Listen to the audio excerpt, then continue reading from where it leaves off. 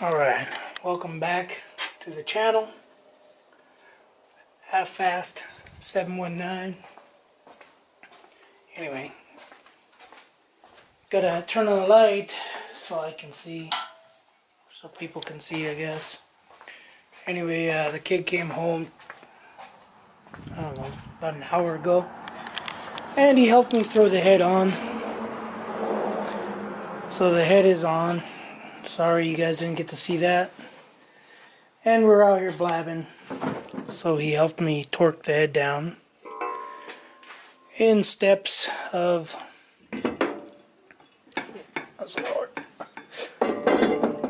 so you got steps of 40, 1 through 26, 40 foot-pounds, 1 through 26, 80 foot-pounds, 1 through 26, 125 foot-pounds. So what I ended up doing is, so I didn't have to keep looking at the paper, just numbered 1, 2, 3, 4, 5, 6, blah, blah, blah, blah, blah, 21, 25, 26. So the head is installed, it's all torqued down. It wore me out pretty good. So, next, I don't know what I'm going to do next. So, I know I got to do push rods.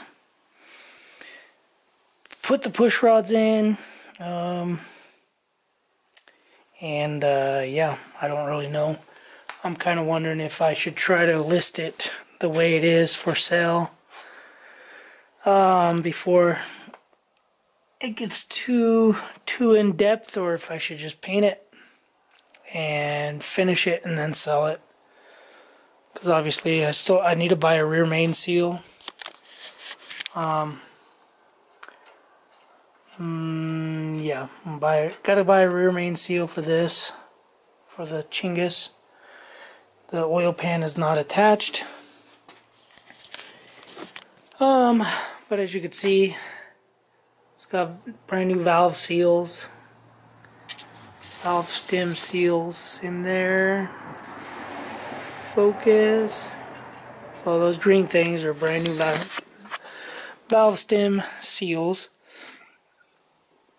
And then all the valves have been ground, whatever, lapped with lapping compound and whatever from the machine shop.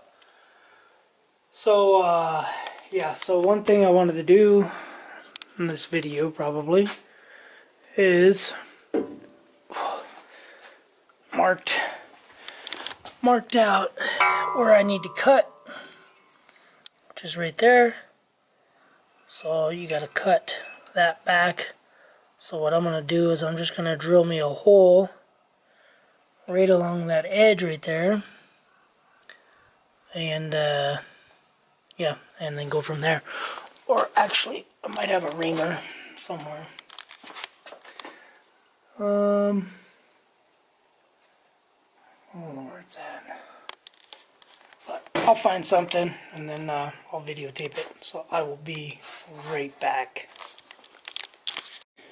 Alright, so this is what I'll use, this thing, and I'm just gonna step fit it.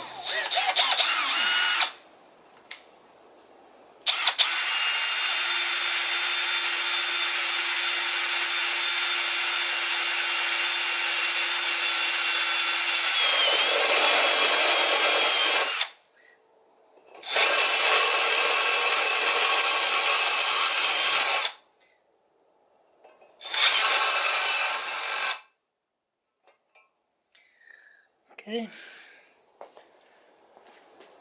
something like that. Then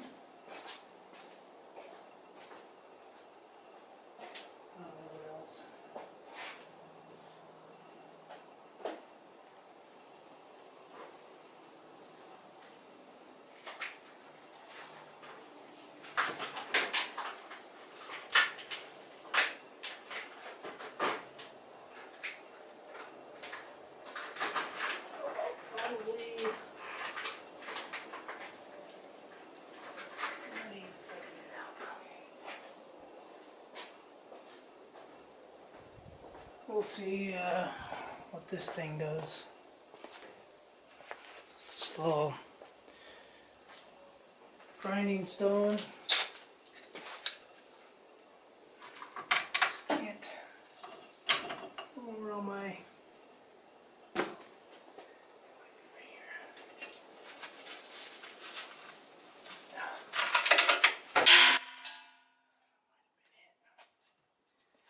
that might have been the one I needed, but maybe not. I'll try this one. It's a reaming bit. Might be able to get in there a little better.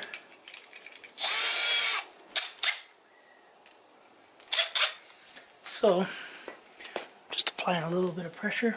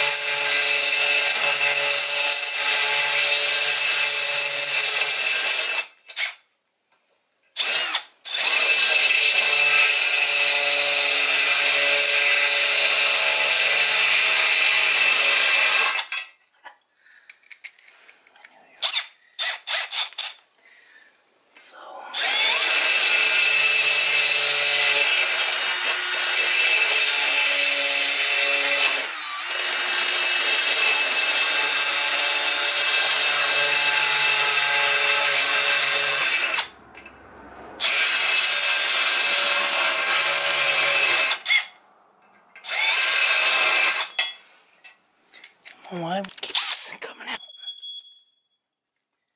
I know why, but I need you guys to know why.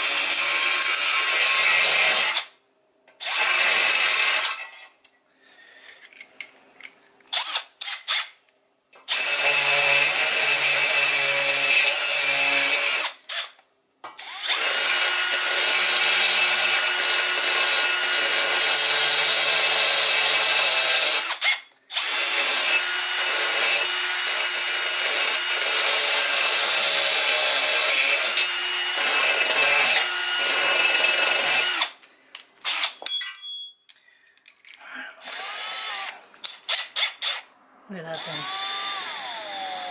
Harbor Freight. Can you see it?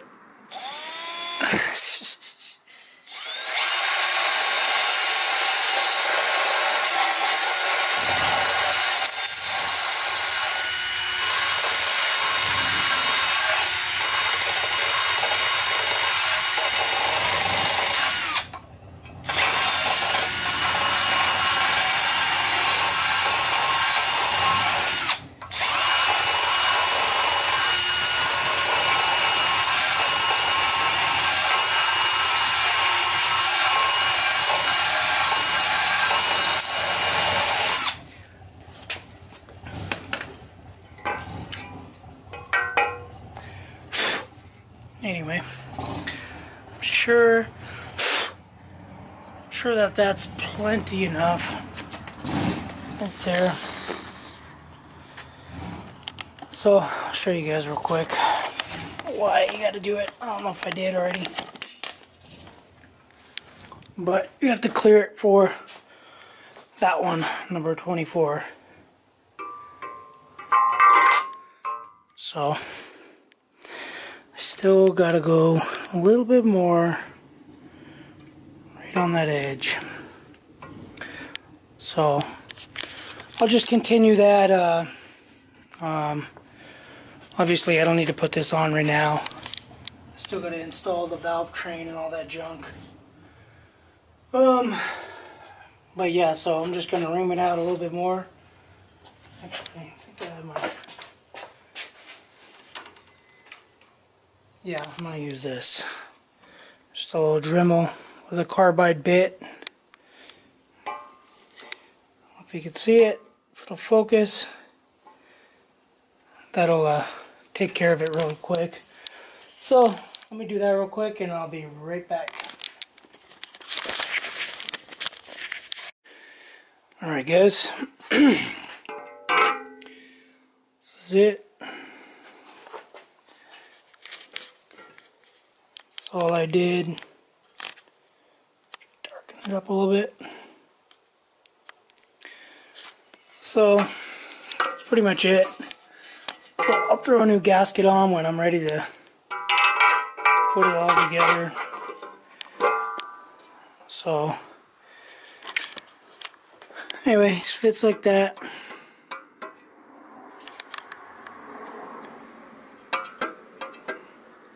So you just gotta cut that out real quick. No big deal. So, but yeah, it was a real fun thing to do, to torque all those while you're already pooped and drained. So, kind of thinking next, putting this grid heater on here. So putting this on, don't know yet if I'm going to delete it, because I think the way to delete it is you take that Torx out, you take that Torx out, that Torx out, you take this bolt off, and this whole thing comes out. And then you probably just put this nut back on to hold that so it looks factory. Then you'll have a grid heater delete. Pretty sure that's how that works. And then yeah, and then I gotta paint it all. So if you guys know anybody interested in buying this motor, I don't know what it's rated for with doing the ARP rod bolts, ARP mains, and the ARP head studs. I know the ARP head studs alone, people say that they can push, I want to say 650, 750 horsepower. So with the bottom end, the way it is, I don't know. You guys tell me what you guys think. I don't know if it's potential of 1,000 horsepower or not. You guys tell me.